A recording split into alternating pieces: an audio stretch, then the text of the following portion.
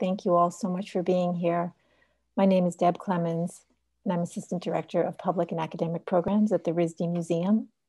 This evening, our program is Viewpoints, Queer Art, with my museum colleagues, Christina Alderman, Emily Banas, and Conor Moynihan. I'd like to just take a moment to start the evening off with us looking and reading through our land acknowledgement. This is an ongoing, developing acknowledgement museum staff has been working on and researching. I'll read it now. The RISD Museum is built on what is now called College Hill, part of the ancestral territory of the Narragansett people. Many Indigenous communities have moved through this area over hundreds of generations, and Indigenous people from many nations, near and far, continue to live, study, and work in Providence today. We as museum staff are committed to actively addressing in our daily work our shortcomings as their neighbors and the many violent legacies of colonialism.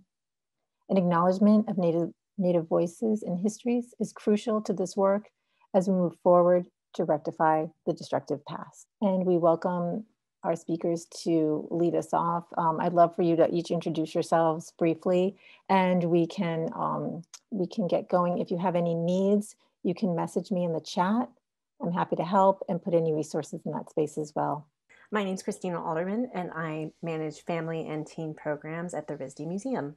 Hi, I'm Conor Moynihan. I'm the Curatorial Fellow in the Prints, Drawings, and Photographs Department at the RISD Museum, and I use he, him, his. And I'm Emily Banas. I'm the Assistant Curator of Decorative Arts and Design at the RISD Museum. Welcome, everybody. Thank you for all joining us here tonight for this Viewpoints conversation that is centered on queer art.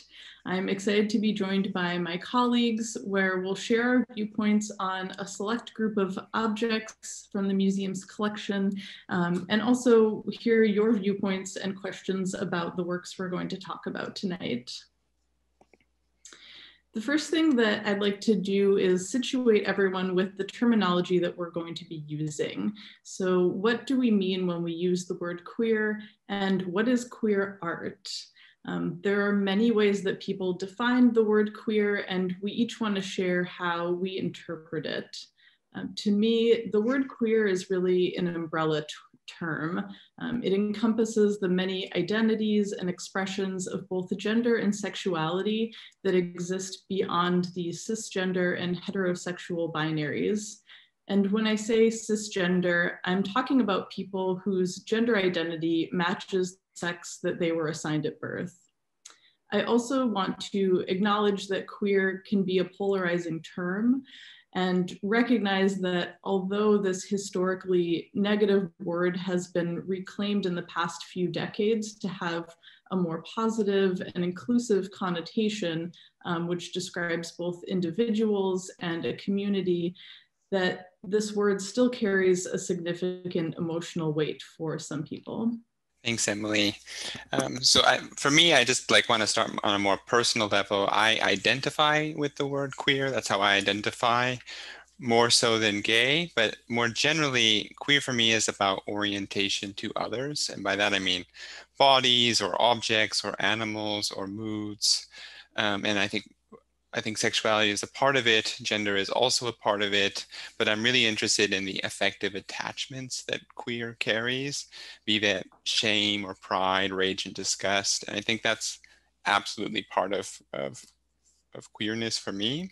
And I see queer as a relational term. I find it something that's hard to pin down, but easy to find. And I find that queerness, it's what opens up the what is and how things always have been to new and imaginary possibilities. So I see it sort of as a starting point of moving from here to somewhere else. Thank you, guys. I echo the sentence of my colleagues of the complexity of this term and the expansiveness of this term. And for me, it's a term of possibility. And while it can't be separated from its relationship to gender and sexuality, it's far more expansive than that. And it's a rejection of those widely accepted constructions around, as Emily mentioned, cisgendered, heteronormative, binary spaces, and trying to create more inclusive, non-normative spaces. Is how I work with the term queer. And I can transition to talking about what queer art is in a rather evasive answer, because working with the public, my parameters around what one may and may not identify as queer artworks can change in the context of the conversation I'm in. And so I want to say that I welcome these open questions around the way queer art relates to gender, sexuality, and these imaginative spaces that Conor mentioned. But again, it's an ever evolving term as I'm in dialogue with many people. Yeah, I was really thinking about this question, like how to define queer art. In some ways, I've done it when I'm like breaking it down for a class in a very basic way. I say, queer art, I can think of it like through three ways. We have queer art that has what we might readily identify as queer subject matter or queer imagery in it. But I also, when I talk about queer art, I also mean art that is made by LGBTQIA plus artists who might not be centering a queer image or a queer theme in the work themselves. But when I talk about queer art, I do include that as well.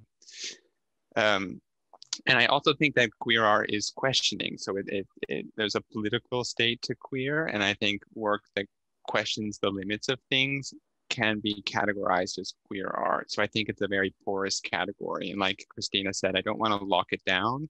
I do want to keep it open. So I sort of like to see how things emerge, right? So there's ways that it can be very cut and dry, but I also like to use it much more organically.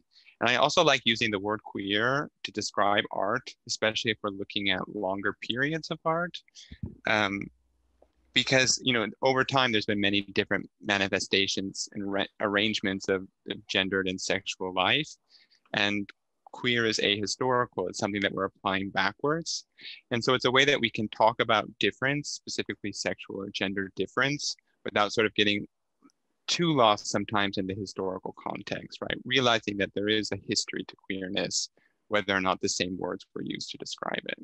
And to me, queer art is any form of the visual arts, be it painting or film or design, whose subject centers on imagery and or themes of queerness. I wouldn't define all work made by queer artists as queer art, particularly when we think about the decorative arts. There are a lot of queer artists and queer makers who are producing objects that aren't connected to ideas and themes of queerness. But I think, how I perceive queer art is always changing and evolving, and has certainly become a little bit broader with a lot of the conversations that I've been having with my colleagues lately. But tonight we are going to talk about some queer art, art that was recently acquired by the RISD Museum last month. But before we dive in, I want to quickly touch upon the topic of acquisitions at the RISD Museum. In 2018, the RISD Museum established a new set of guidelines for acquiring artwork for the collection, underscoring our commitment to collecting works by underrepresented artists. And we use the term underrepresented artists to refer to people who are historically and presently excluded from museums, including but not limited to Black, Indigenous, peoples of color, LGBTQIA+ identifying individuals, people with disabilities, and women. We have also committed 75% of our acquisition budget to collecting works by underrepresented artists. And one of my personal goals has been to bring both queer artists and queer artworks into the Decorative Arts and Design collection, which is where our works are going to come in tonight. So the first artist and artwork that I'm going to talk about tonight is titled God Save the Queens by the artist Leopold Fulem, who you see here. Fulem is a gay identifying Canadian artist who works in the medium of ceramics. His work juxtaposes historical genres and forms with contemporary techniques such as the use of factory-made decals. His imagery is often associated with camp and queerness as he parodies historical figures and stories to deconstruct issues of gender and queer identity. His cast clay forms, which is the central portion of this work here, are often mounted in elaborate repurposed metal mounts, which reference historic blue and white porcelain that was often mounted in silver and gold fittings, such as the ones that you see here, which both would increase the value of the object, but sometimes alter its functionality.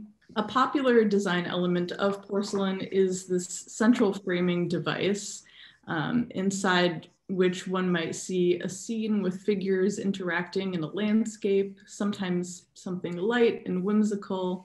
But here Fulham is really highlighting something a little different. We have a factory-made decal of a very white Italian Baroque representation of Christ in a crown of thorns. And this is juxtaposed with the phrase, "God save the queens." Now, what does this mean?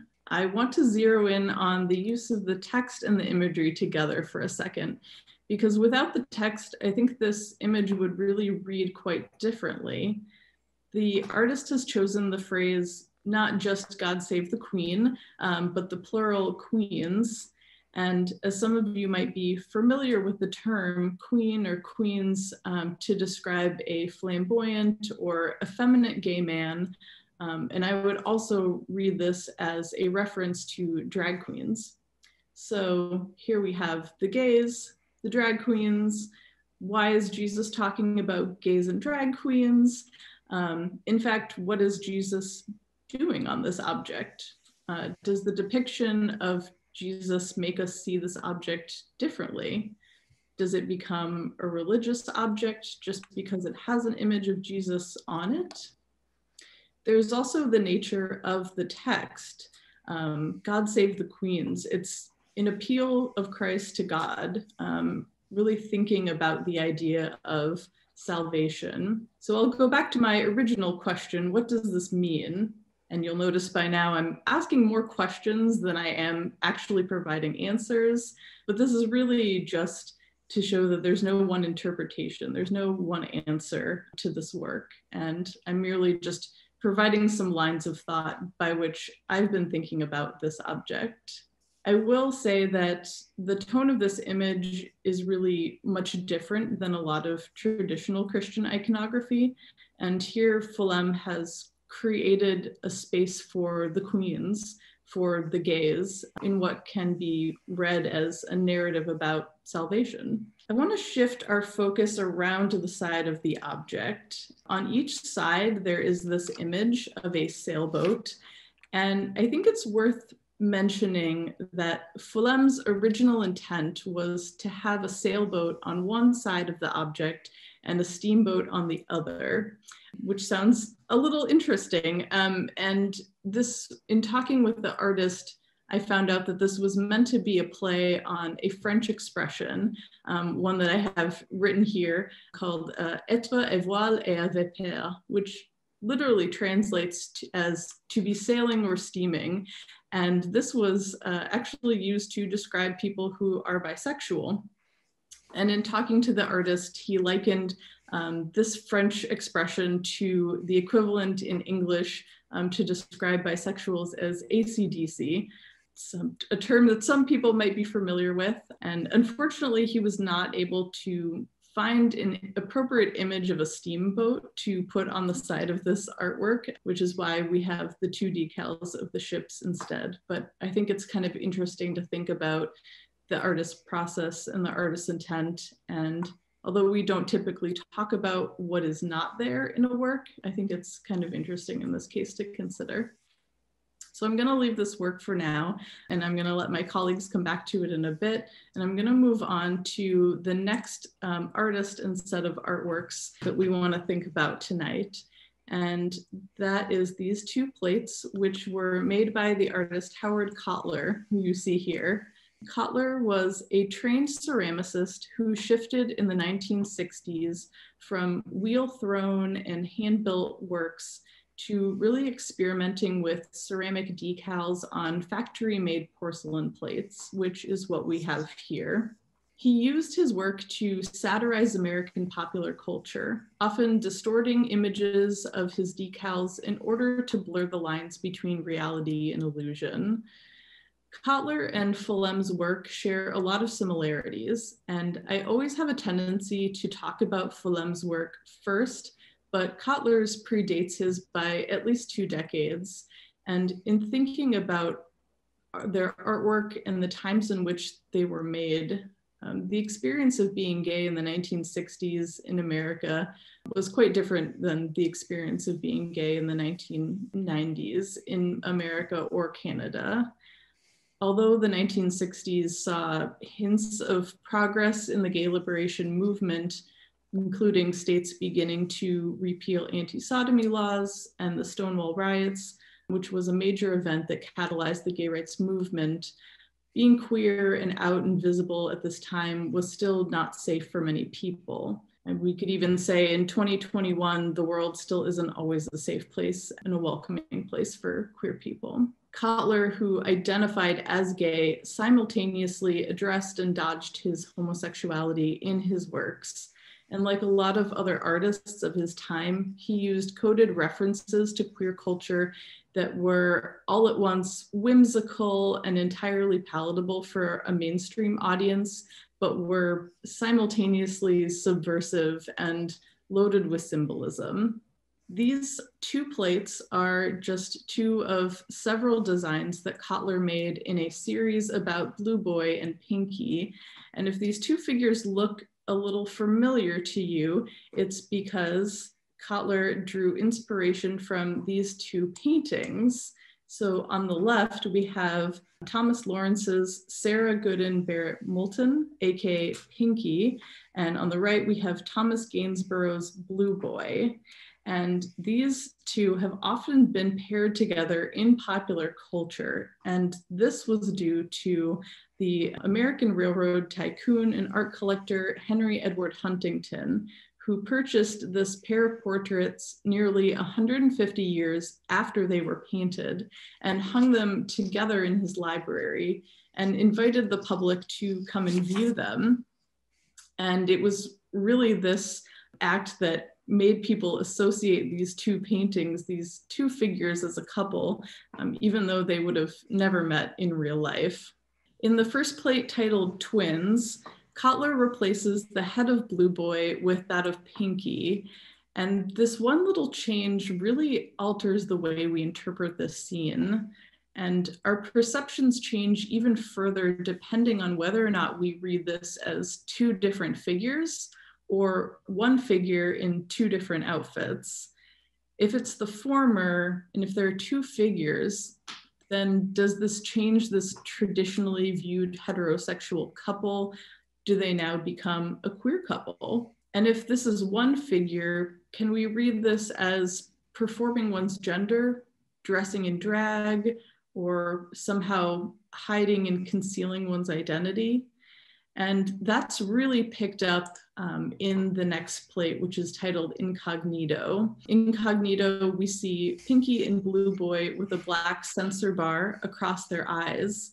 And censor bars are a basic form of text, video, or photography censorship in which, quote, sensitive information or images are blocked by the use of a black bar. In fact, the use of the censor bar is typically used to make one's identity harder to recognize. Even the title itself, Incognito, is all about concealing one's true identity. And I think that's a theme that's all too common among those in the queer community who feel like they need to conceal their identity, their queerness, in order to pass or blend in or conform in order to feel safe in this world. And I'm going to turn it over to Conor to share his thoughts on these works. Thanks, Emily. And thank you for introducing us to Leopold Fulem and Howard Kotler's fascinating work. Until you brought them to our attention, I was not aware of either of these artists, and I find their approaches very illuminating and quite playful. I want to address these works through a few concepts discussed in queer theory, as I think they connect so seamlessly. In Fulem's work, which we see here, I sense a variety of emotions coursing through it. The playful text, as Emily discussed, God Save the Queens, speaks to pride. It is an appropriation of a common phrase, but with a minor twist, pluralizing queen to queens, thereby moves the subject away from Queen Elizabeth to a potentially unlimited amount of so-called queens, presumably gay men, queers, or drag queens. At the same time, its Christian iconography brings about memories of shame and not belonging for me when I see this work. So God Save the Queens makes me feel quite ambivalent. In 1999, performance studies scholar Jose Esteban Munoz detailed a theory of disidentification. With disidentification, which is a performative survival strategy, Munoz was trying to describe how minoritarian subjects manage ambivalent relationships to oppressive, homophobic, and racist culture by desiring with a difference. Disidentification for Munoz was a mediating term between identification, or full assimilation of dominant culture, and counter-identification, as full rejection of dominant culture. For Munoz, disidentificatory performances were ways for queers, and in particular queers of color, to survive and thrive in a world that had no investment in their survival. And here, in this work by Fulem, we can glimpse what might be easily described as an act of disidentification. The form and iconography of this ceramic vessel makes direct links to Christianity and Catholicism. While there are many examples to the contrary, it is still fair to say that many Christian and Catholic queers feel an ambivalence between who they are and what is taught in certain doctrines of Christianity. A counter-identification, though, would necessitate Fulem to make a full break with this tradition, and yet I find that lacking in this work. He revels in it. We see Jesus, his skin glowing and eyes raised in near ecstasy up to the heavens, a rather desirous twinkle in his eyes. This is very much a queer Jesus, a Jesus who desires differently. Moreover, what I love about this work from a queer perspective is Fulem's refusal to identify fully with Christianity or entirely negate it. We find ourselves in a disidentificatory space where we can find sustenance where it wasn't necessarily intended for us. Further, this simple transformation opens up our minds to new arrangements that possibly could be. It becomes like a queer horizon line of possibility. For me, this is Munoz's disidentification at its best. And I want to turn now to these fabulously campy plates by Howard Kotler, whose simple surfaces belie a remarkable tongue-in-cheek commentary on gender and sexuality. And I'm conscious of time, so I'm going to keep my thoughts brief as I discuss just one of the two plates. As we look at twins, seen here on the left, we have the bodies of Blue Boy and Pinky, but each with the head of Pinky, as Emily discussed. At least for me, I noticed this revision slowly. Caught up as I was in the fluttering of Pinky's yellowy frock and Blue Boy's rather to die for monochromatic ensemble, I had a rather aha moment when I realized the transformation that Kotler had made. And it is in the subtlety of that transition that makes it land all the more powerfully. Be it Blue Boy or Pinky in drag, they come close to passing so that we nearly miss what is happening right before our eyes. Queer theorist and philosopher Judith Butler has done great work in unpacking the performativity of gender. She argues that all gender is citational, that we enter gender through language, that is, being named a boy or a girl at birth, and then we fit ourselves into these molds.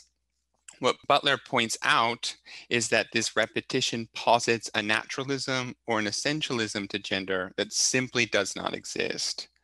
Through Butler, there is no essential gender that we can retrace from one individual all the way back until we might get to some primordial Adam or Eve from which it all sprang. Denying any such origin point for gender, Butler For Butler, it is precisely through that long chain of repetition that subversion and change can manifest. The citation of gender is exactly the moment where one can subvert what gender was intended to be and thereby open up new possibilities for being differently. I love thinking about Butler through this work precisely because Kotler is also citing many copies and iterations of these two figures, as Emily mentioned. And in his hand, it manages a subtle flip, a pivot that could easily be missed if we only glanced at this maybe in some elsewhere imaginary display cabinet. Yet once your glance lands and you notice it, it can be transformational in the smallest, campiest way.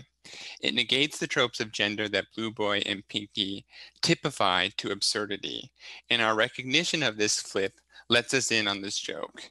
And more than that, hopefully, it allows us to loosen up what is possible in the long citational chains of gender and sexual normativity.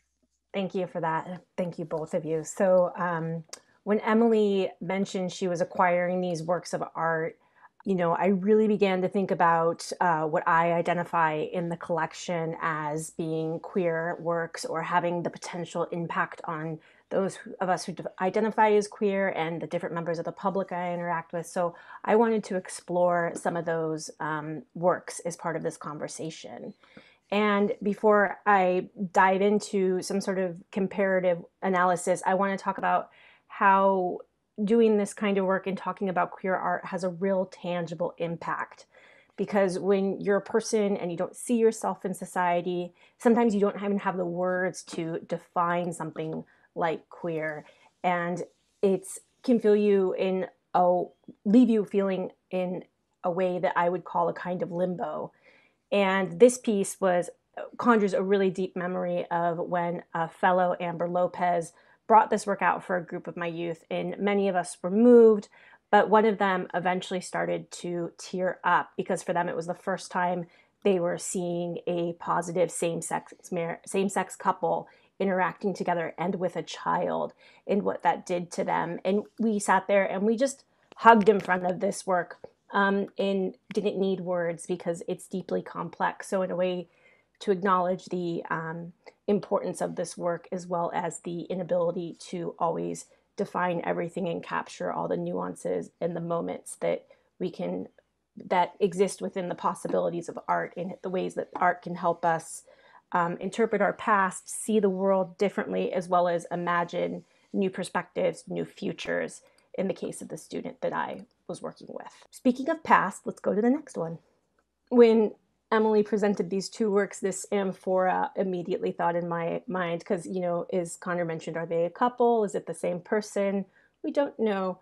But this vase is always an interesting talking point because what we see in here is two men and a couple of cocks in arms of one man and a dog in the other. And while I can't get into all the complexities of ancient Greek relationships and eroticism, we can, for lack of a better term, say this is potentially a homoerotic moment. This cock has had a long past of being a symbol of a romantic exchange that's about to happen.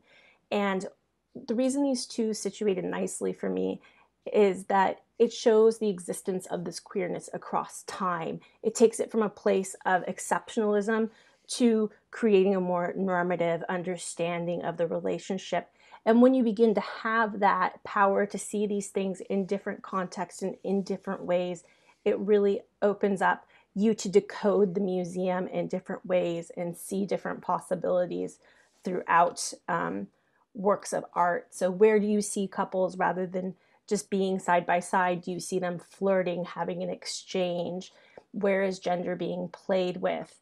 I want to also acknowledge in museums, there is a tension in the idea of art being very open to interpretation and presenting itself as very loose, that people can bring to it what they want, but also museums' emphasis on accuracy and truth in the way that can perpetuate certain normative ideas that we have in our society.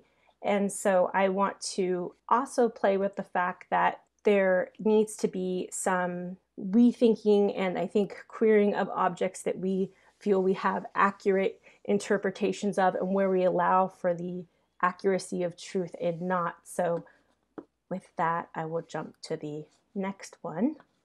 It is a portrait of Sarah Prince Gill by John Singleton Copley. Working with young people, I also have the privilege of hearing them say the things that adults like to whisper to each other or don't always have the courage to say. And with this portrait, it's very often, is that a guy? And I could simply respond if I wanted to say like truth or something, say, no, it's a woman, and launch into something about Sarah Prince Gill. But if we pause for a moment, we can see some deeper questions about how one is defining gender and ideas of wealth and power, and that's ability to be visibility. So that's why I was thinking of the Kotler censor bars, where one's identity is and is not visible.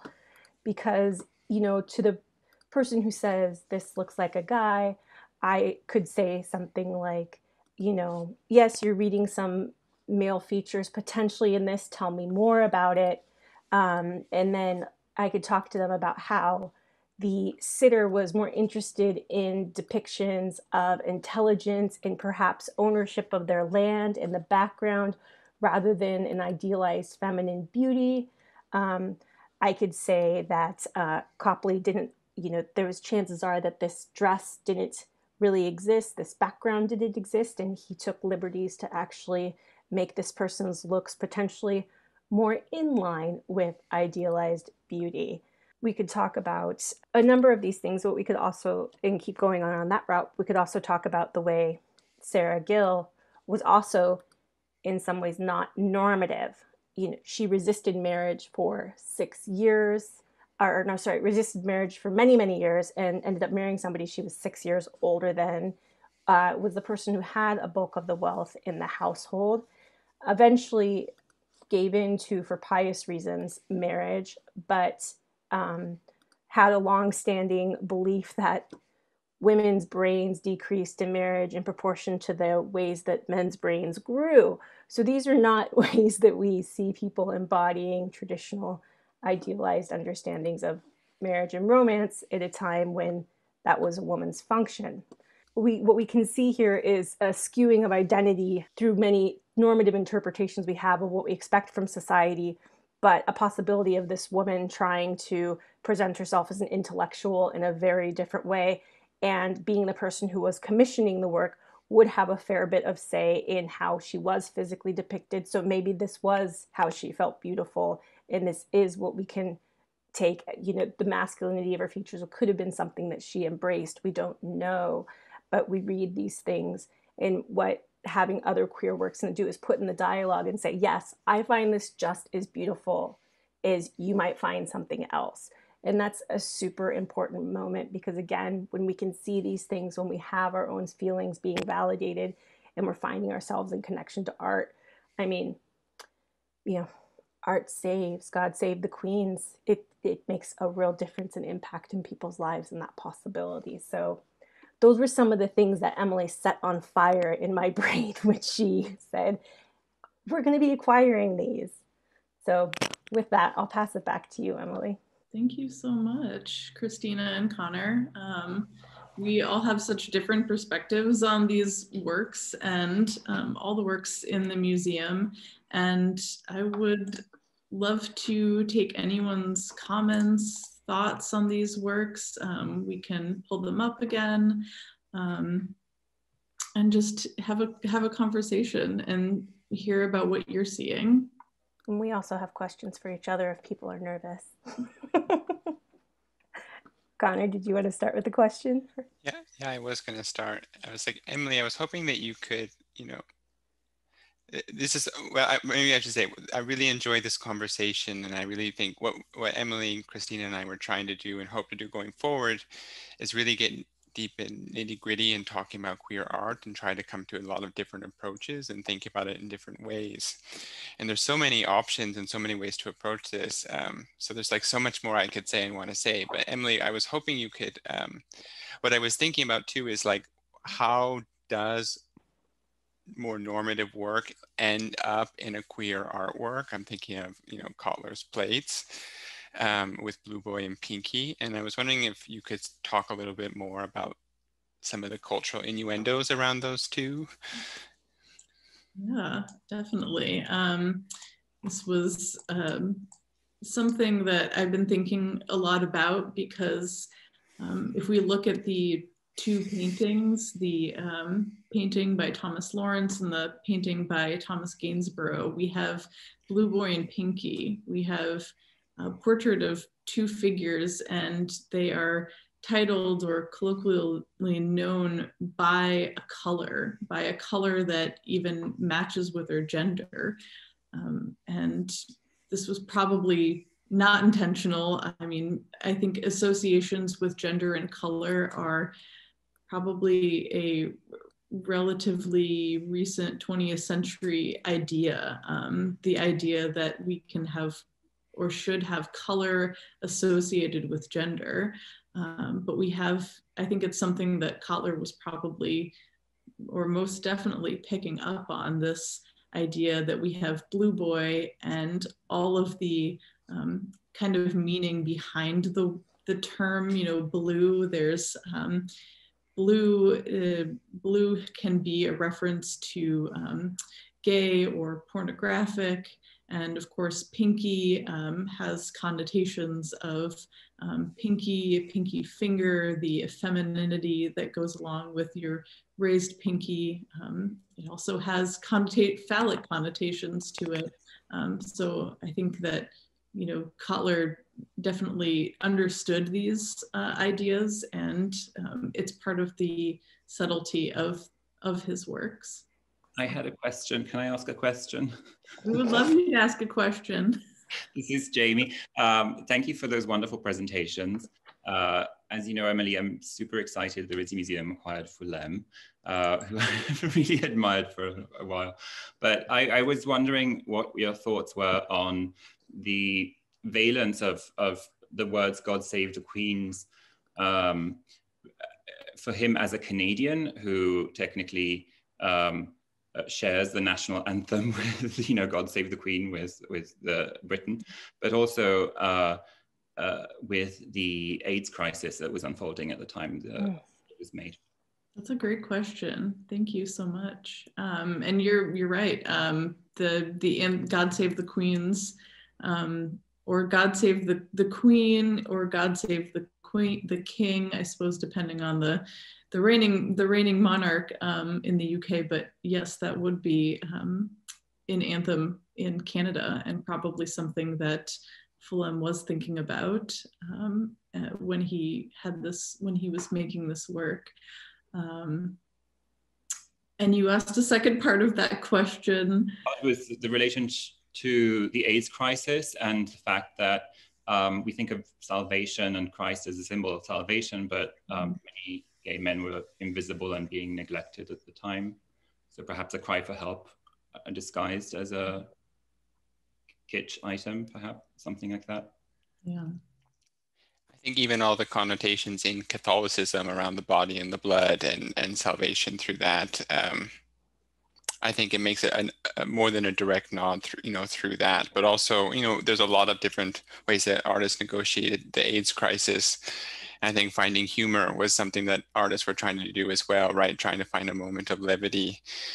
But through all those, and this is why I was like referencing disidentification, right? How do you survive in a world that is, in the AIDS crisis, for example, actively trying to seek out your destruction? And it's those, it's those playing with Christianity, right? He should be the savior for all, and he becomes the savior in that work for the queens, as it were. So I was wondering, when we look at historical representations of gender expression, how does it allow us to reflect on our generation's depiction of gender and queer identity? I think that's a great question. And how I would answer it, and I want everyone else to have a chance, is I hope it shows diversity. I think often we're in our moment and everything feels permanent and fixed, and this is how everything was all the time.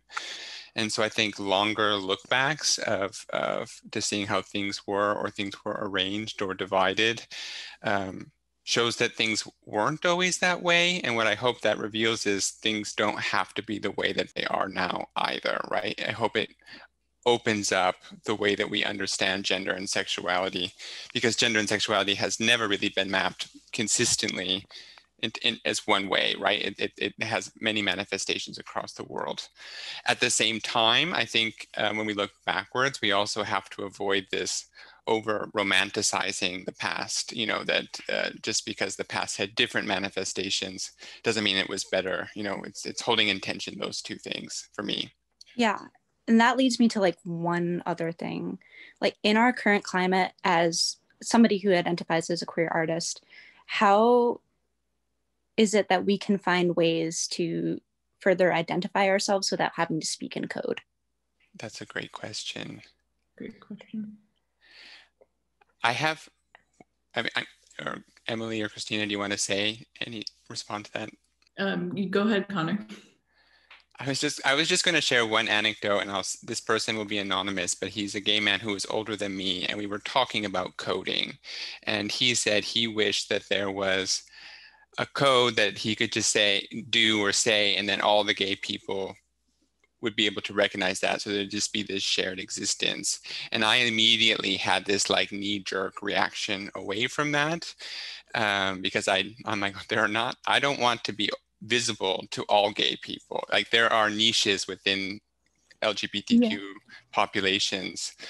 So I think the reason I say that is I think the question of codes are really complicated. And I think sometimes it's, for me, it's like, do you want your gender or sexual identity to be universalized?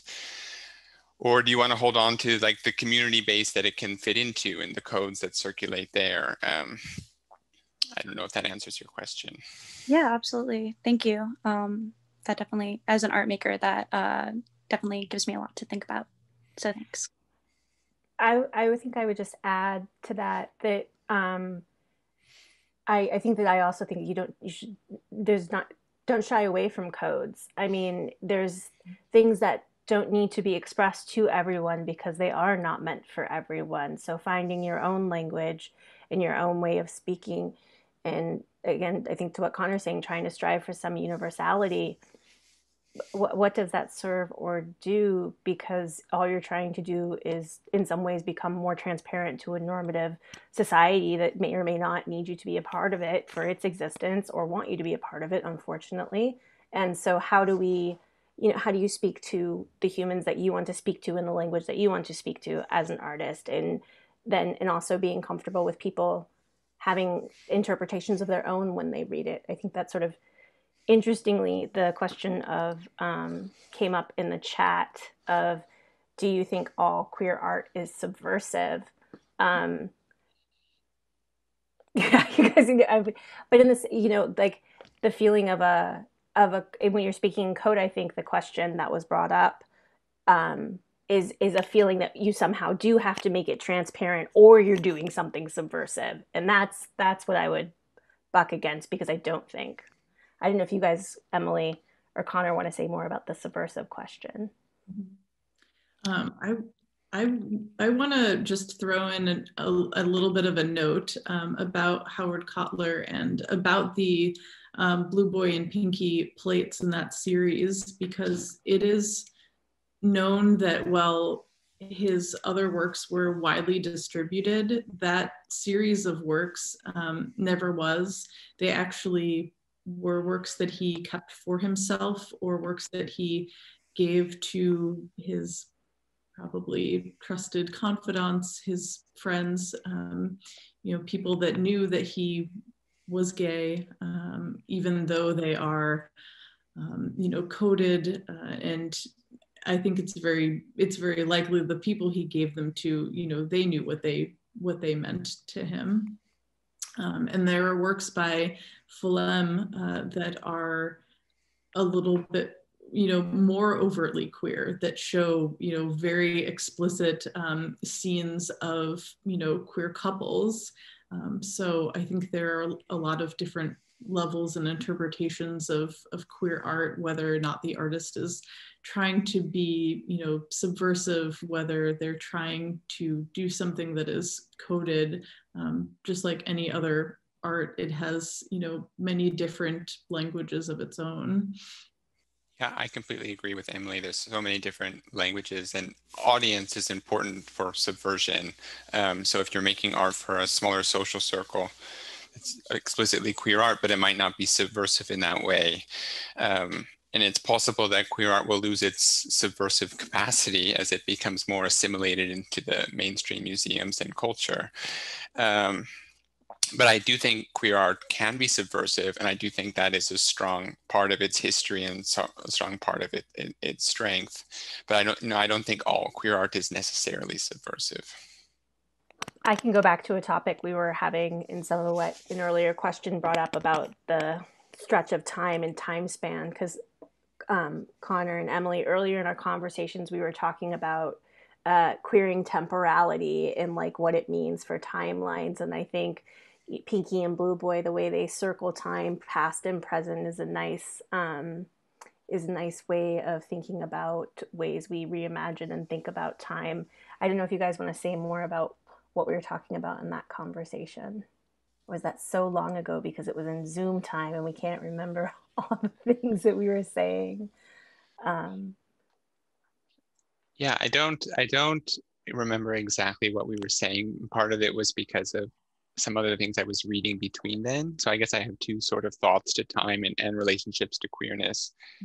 So what I remember I was saying before is a lot of my interest too with queer is resisting this compulsion to normativity. And I think we see this with rhetoric of like things get better, as if the things themselves get better, this march forward, and it's not the work of people doing that to get better. And I think there's a lot of people that want to hold on or like resist that march forward. And I think that can be a queer act as well, a queer relationship to time, right? This resistance of going forward, of like turning around and never going back, like different orientations to futurity. And then another thing, since I was citing Munoz, who I really like, his second book, Cruising Utopia, he really has a lot of discussions of queer time and what he means by that. And it does resonates with me. And for him, queerness and queer time is that it can be something more than the here and the now.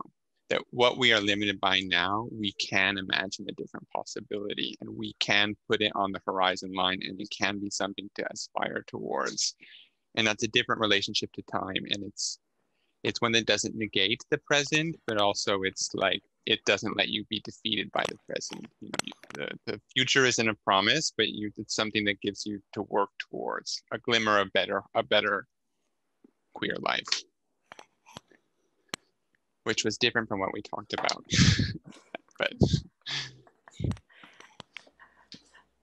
I don't remember what I talked about. But I very much appreciate Conor's perspective on time. I'm going to read Sam's question out loud so everyone can hear if they need that. So maybe not a fully developed question, but I keep thinking about Christina's comments about museum culture to encourage fluidity in interpretations, even if it takes away from more concrete representation of queer identities. Do conversations about artwork with queer readings turn these readings into more mainstream interpretations, or do they just add to the fluidity? So the optimist in me wants to say the latter. It leads more to the fluidity. But I'm curious what others would say. I keep going back to the phlegm piece in the way in which how religion's connection still feels so disconnected from like acceptance of queer identity and the imagination and ideas for many people, and ways that how it still feels so coded that I'm still, I know somebody's going to potentially bristle in the situation if I bring certain things up. And so that to me means that like we're so far from these things being mainstream. I can't like I feel still the urgent need to do this, to talk to people about this, to make this. But my hope is that it is for the fluidity and building a different understanding and creating more expansive ways of thinking than it is about like trying to just make something accepted and move on, make something accepted and move on, make something accepted and move on. Yeah, I absolutely, I agree with that. I think if we had posed these three works, the Kotler plates and the philem, in a completely different conversation, we could have never reached that, you know, interpretation of queerness in these works. But I think it's about you know, expanding the conversation and adding to that fluidity. And I think they're very far from becoming mainstream, at least these works. If anything, you know, that isn't always a bad thing. I think that, you know, these two artists in particular are not very widely known, especially outside of, you know, museum circles, and especially outside of decorative arts. And, you know, bringing them back into public consciousness can be a really powerful thing. We have a couple of minutes left for final thoughts, and just for you all to share your thoughts too. One more question in the chat. So I am of the belief that everything is political. And Conor or Christina or Emily, could you read that question again out loud? Sure, I'll read it. So Nikki wrote, interpreting art with these queer readings is inherently political. How do you interpret queer art without this political perspective? And my answer, which is maybe a dodge, is that I think all art is political. I think everything has a politics to it. Could I step into another political perspective to interpret it? I'm not sure, but I think it's hard to unlink a work to politics. I would say that, especially in the context of a museum, a situation that has power and authority, you can't escape the political interpretation, the politics of the interpretation, because everything's a choice, and it's backed by money, and it's backed by scholarship, and it's backed by all of these things. So these are all positions of which are coming to the decisions and coming to the inclusions and coming to the creation of what the situation for this artwork. So all those things, in, you know, for lack of a better word, put the artwork into a political context and political position. So potentially outside of a museum, I would see more, maybe a different relationship to this question, but within the context of a museum, I don't know. I can't say it beyond being a political. Yeah, and I see Ren says queer existence is political. I would absolutely say the same. And then Nikki, I think I understand your question now, maybe a little bit different. It was interpreting art through these queer readings, which I did, right? I was reading scholars and I was interpreting these works. And so then how would you interpret the art without the political perspective as coming from the readings? Is that closer to what you were asking? Okay.